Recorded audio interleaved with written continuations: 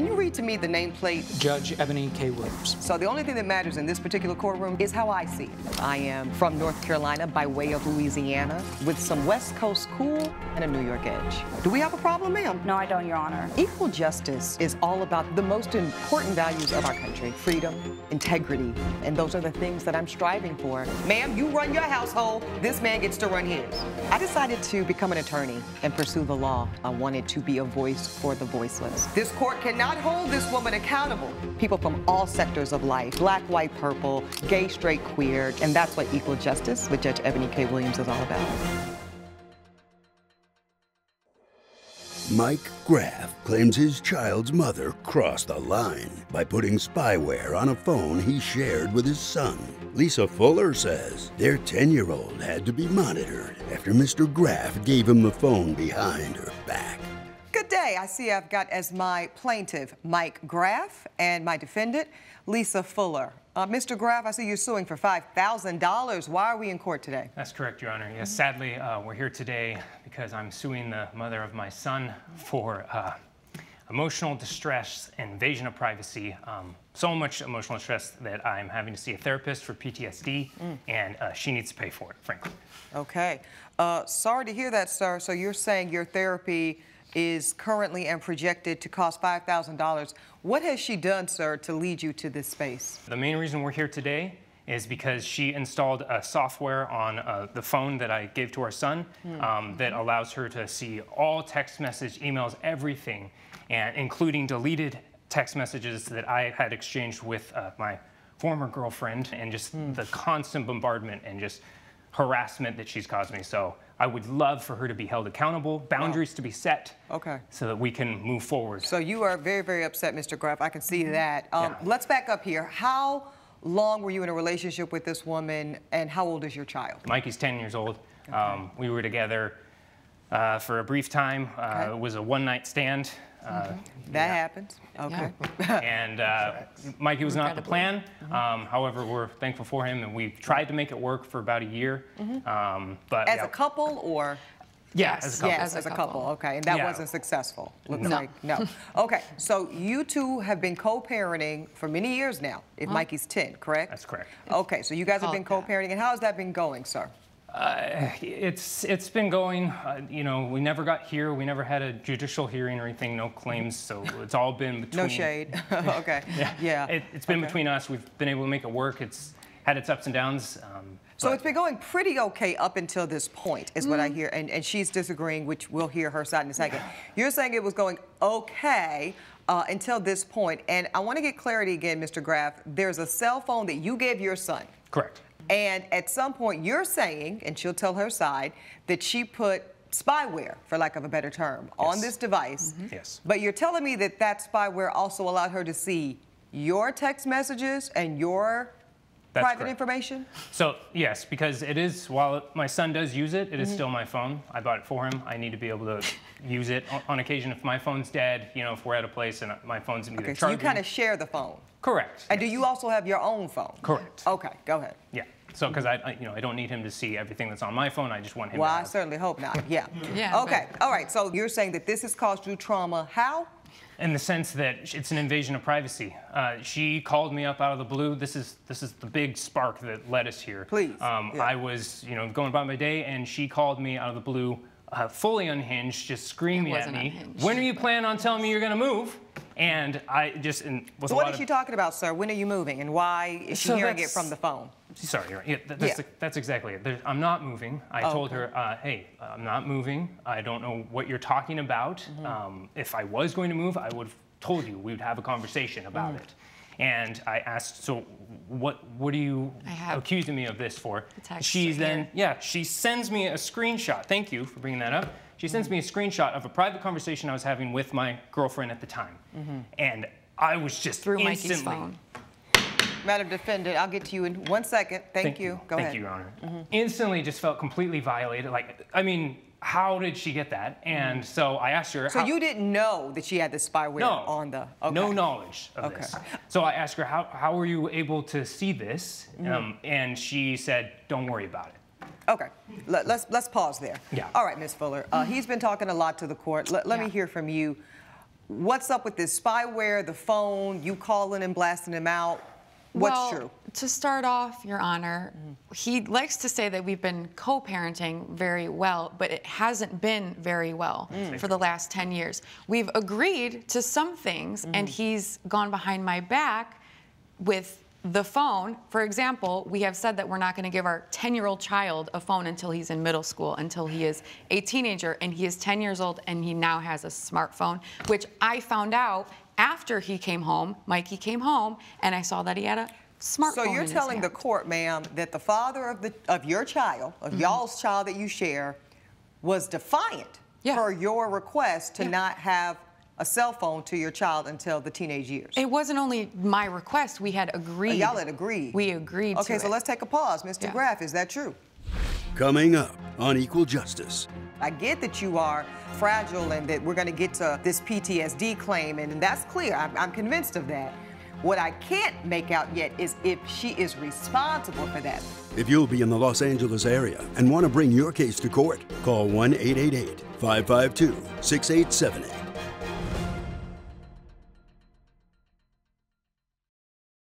This is Equal Justice.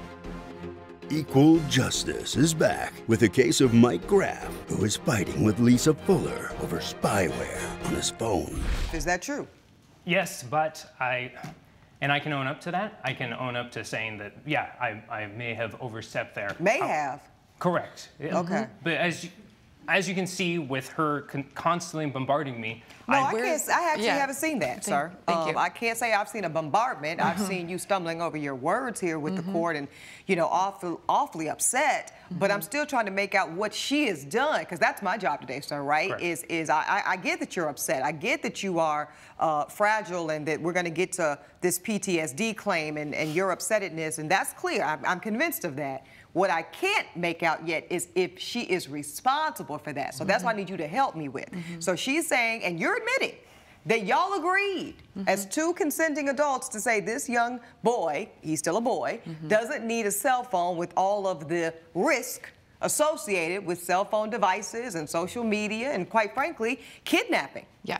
You know what I mean? People are putting tags and things on young people's phones and snatching them off the streets every day. So there is a lot of risk. So I can see where, as parents, y'all would decide collectively, keyword there, collectively, to refrain from that until a later date.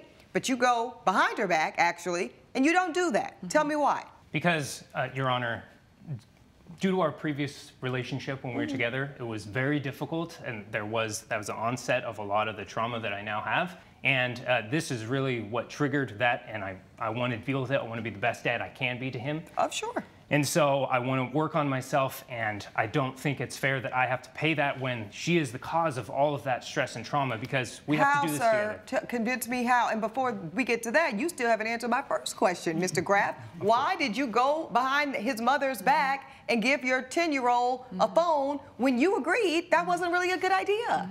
I did it to appease Mikey. I try to be a good father to him, and I get it. Okay. Elijah, we got a people pleaser on our hands. We've seen this before. We've seen this one before. Okay. But you do know that parenting is about doing what's in the best interest of your son, right? Absolutely. Not appeasing him? Absolutely. Okay, continue. We want to move on now to where this woman is responsible. Tell me, what did she do, sir, to get to these medical bills of $5,000? So she looked on the phone at deleted messages, saw a conversation between me and my girlfriend, read it, and totally invaded my Is she the cause of it? privacy. Because you kept saying former girlfriend breakup. Is she the cause of the breakup? Are you telling me?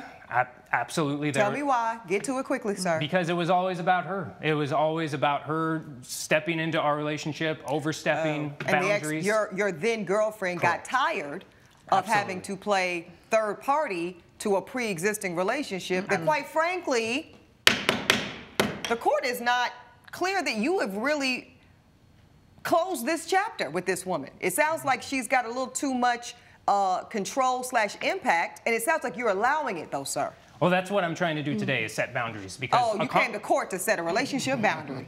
How about those apples? Hold on a minute, sir. Ma'am, you said you have some text messages for me to see. I do. Please give those to my bailiff. Thank you, ma'am. Give everything you've got in the folder. Thank you. Let me review this so I can get a better understanding. Thank you. Okie dokie. And these are on Mikey's This phone. is the 10-year-old's phone. This is the 10-year-old's phone. Right, because I was going to get to the text messages, but my eye got sent over here when I'm looking at these search engines. The search, and that's what I found. Sex, kissing, gun scenes, how to kiss at 10? 10 years old. Okay, how to kiss, pretty girls. Oh, Lord. Okay, so this is the search minor. engine of a 10-year-old. My son is searching that. Okay. Yes. Then let's see, this is Emily. So this is the girlfriend? That's his Okay, past so this is a girlfriend, text between your son's father and his then girlfriend. I think it's time we take the next step. I think it's time we move in together. Really, oh my God, I've been waiting on this. Are you going to tell Lisa, that is the defendant here? Plaintiff says, nah, she'd probably have a hissy fit. Girlfriend at the time, yeah, true, she's used to any excuse to get mad at you, plus my house, my rules. She doesn't control me. Well, sir, actually, it seems like she does. It seems like that you allow anybody in your face to control you, from the woman you have a child with to this girlfriend here to your 10-year-old son. So when do you, Mr. Graff, become an adult and create boundaries for the way you want to live? Or is that my job? We're here today because she violated my privacy and caused me immense emotional distress. He wants to talk about... So you can talk about parenting all you want. That's something between us. We can work on that. But what she can't accept and she can't own up for is the fact that she is constantly abusing me and verbally, Your Honor, and just to the point where I need help, and Okay, I think we agree you need some help. That part we got. Yeah. Okay, Miss Fuller, how about it? How about the fact that he's saying that you are violating his privacy, you're in his business, and that you are controlling his household? What do you say to that? I say that that is crap.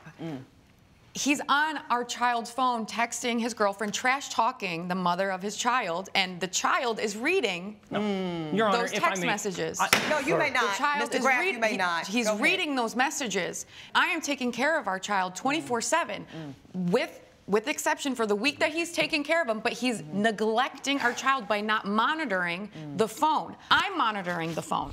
Coming up on Equal Justice. You are correct, sir. You do suffer from post-traumatic stress disorder. It says you've got stressful and traumatic events. The court is noting that.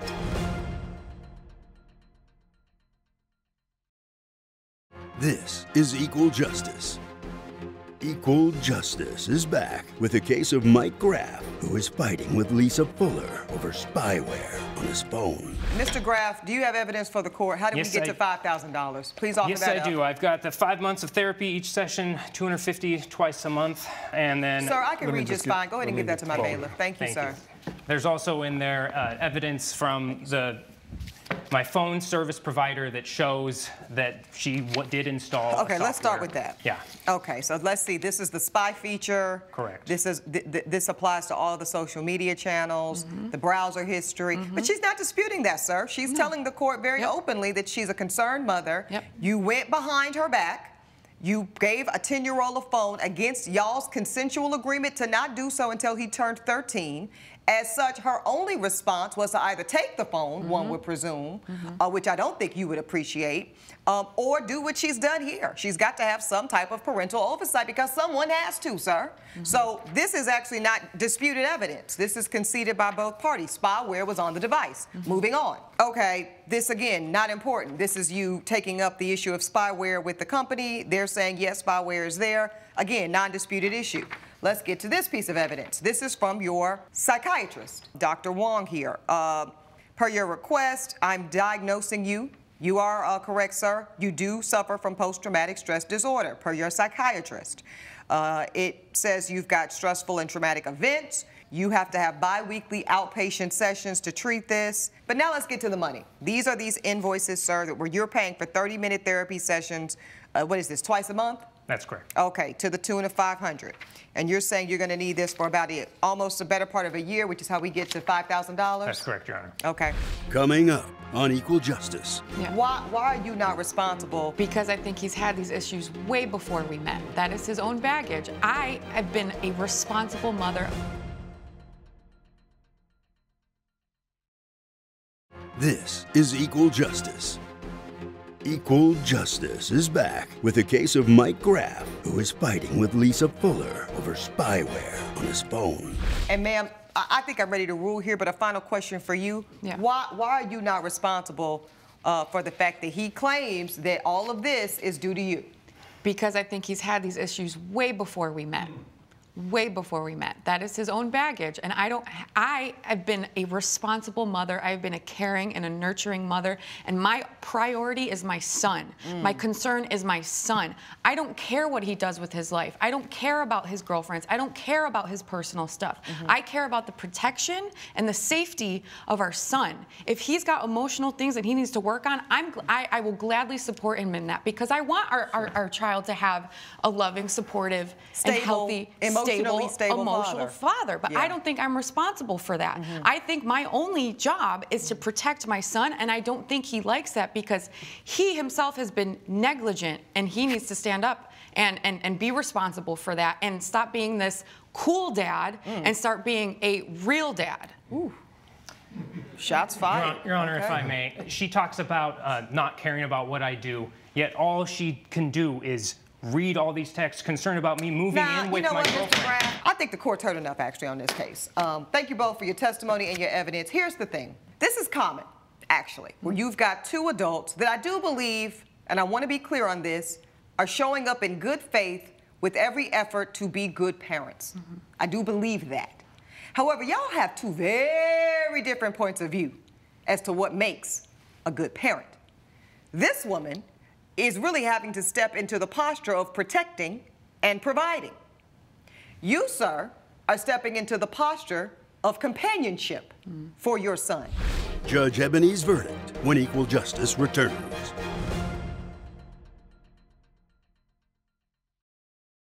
This is Equal Justice. Your son is 10. This is a very important formative age for him. He is starting to, as we can see by that search engine, he's getting curious about things. Your son shouldn't be going to Google about how to kiss. He should be going to his father. I actually see couples, former couples, in this courtroom every day. And many times I'm not so convinced that the romantic desires of one party to another are totally resolved. But today, I don't believe this woman cares one bit, sir, about what you do with your personal life. I don't think she would have you back if you wanted her. What I believe is you need to really work on your boundaries. I do see a man who is deeply fragile. I believe you are traumatized. But the issue, sir, is I believe you showed up that way when you met this woman. And you cannot, sir, reasonably expect this court to make this woman foot a bill for you doing your work. Your son deserves the best of you. I'm glad you are seeking mental health treatment to get that. More parents should do that and do their work. But, sir, this woman is not financially obligated to pay for your work. The court will dismiss the plaintiff's case entirely. That is my ruling. Judge Eboni has ruled in favor of the defendant. The plaintiff's case is dismissed. Any final thoughts for each other? Yeah, I just hope that this means that you can start acting your age. And I hope that you can finally have some boundaries. Okay. You've had your day in court. Please follow me. Ladies first. Good, sir.